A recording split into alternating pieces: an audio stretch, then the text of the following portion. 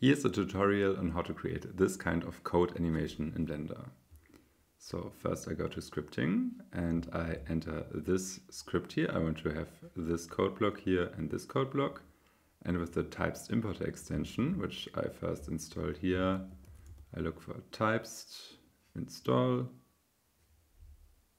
and now I can run this script.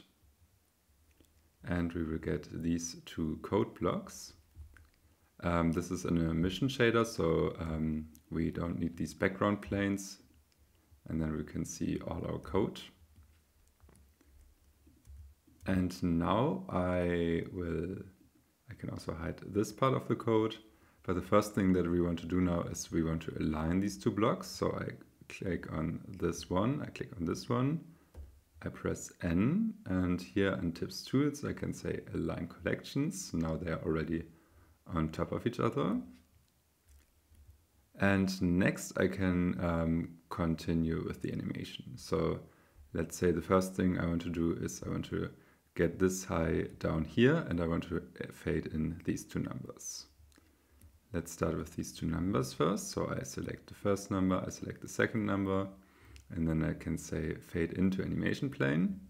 This will add 2 keyframes for me, and I can see these elements are now fading in, and they have their own collection. So there is code 1, code 2, and then all the animations objects are added to this collection.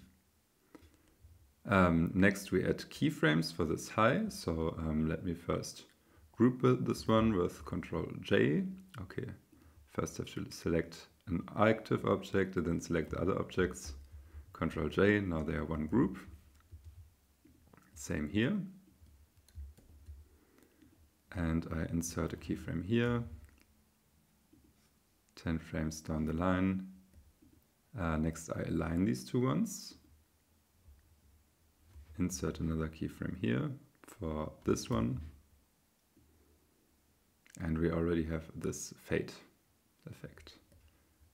Next I want to have this line, so I also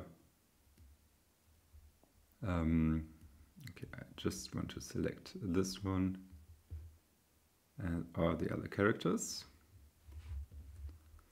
I join them into one object.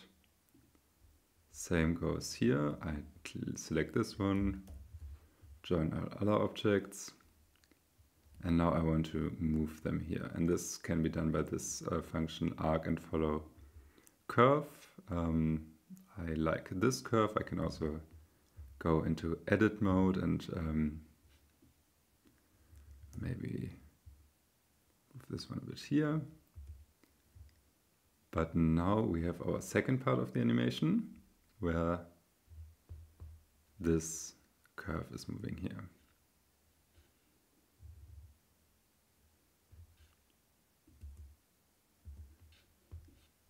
Okay, next, after this is in place, let me hide this one. I want to fade in the remaining elements. So I want to select these ones here. Let me try again, okay. Now I got them, and then say fade into animation plane. And here we go. Now I can hide this one completely, and when I play the whole animation, then I have what I want. Now I can finally add a camera.